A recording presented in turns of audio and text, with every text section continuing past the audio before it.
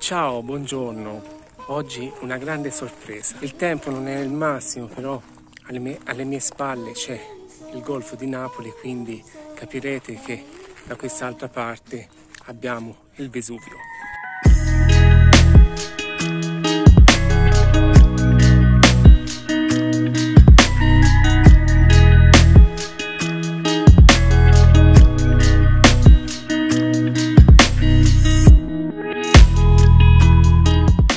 Nel frattempo che salgo colgo l'occasione per salutare tutti gli iscritti, tutte le persone che commentano, tutte le persone che mettono like.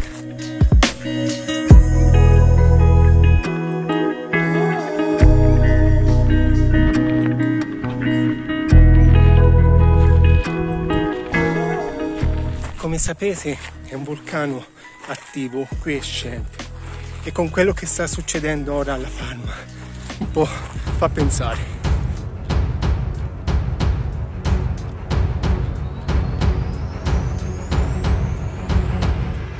L'ultima eruzione del Vesuvio risale al 1944.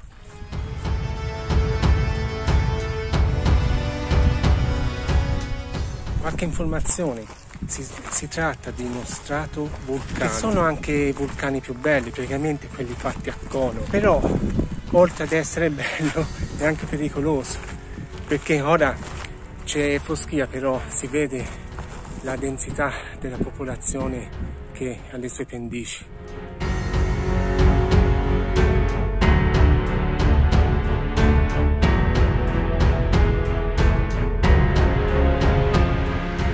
Infatti bisogna considerare che un vulcano esplosivo, una eventuale evacuazione è molto difficoltosa. Il Pompei è veramente un fatto storico che ci ricorda di quanto può essere pericoloso.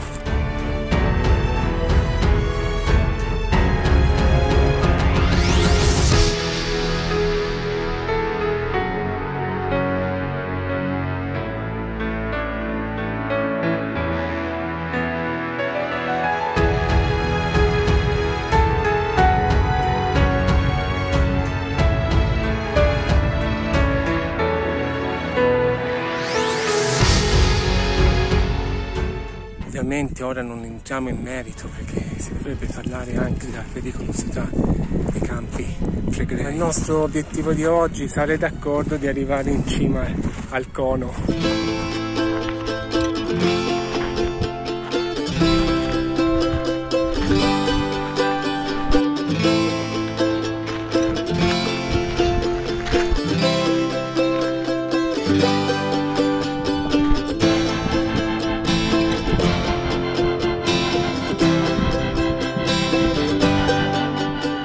Ok, siamo arrivati al cono.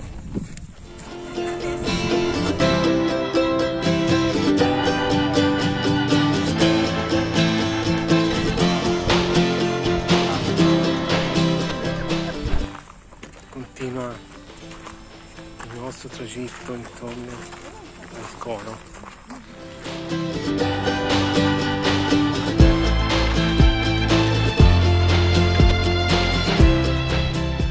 Qui si vedrebbe tutto il golfo di Napoli, ma come vedete si sta proprio chiudendo completamente.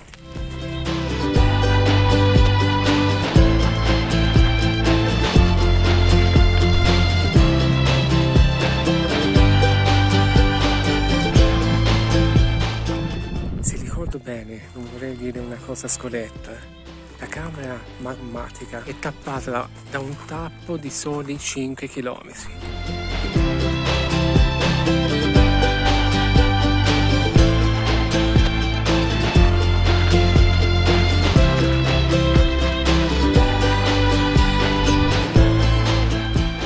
Nonostante il tempo non sia bello, c'è questo gioco con le nuvole che è fantastico.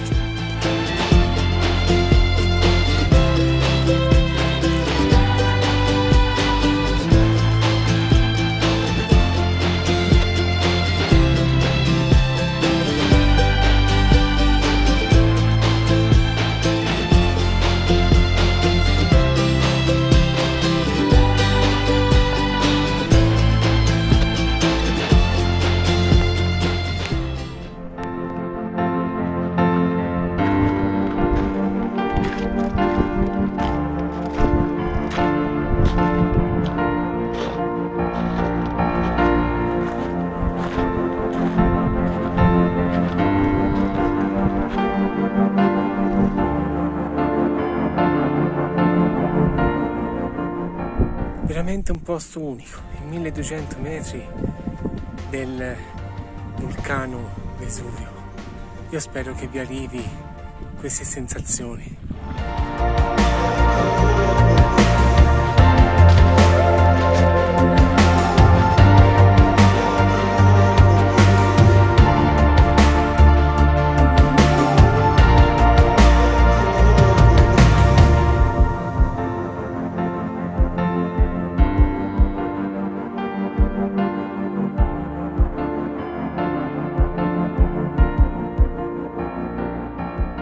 Alle mie spalle purtroppo si vede male per la foschia, c'è Pompei.